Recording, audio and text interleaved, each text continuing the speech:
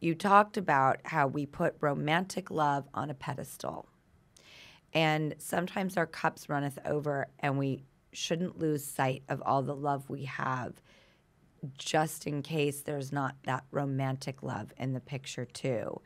And that we as a society have built this up to such grand proportions that some people think that they're lacking if they don't have that love.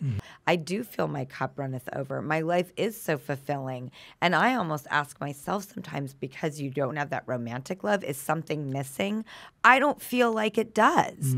But I almost needed permission, or I needed an answer to just feel whole. And the one you gave me about how we put romantic love on a pedestal is so eye-opening for me. Oh, thank you.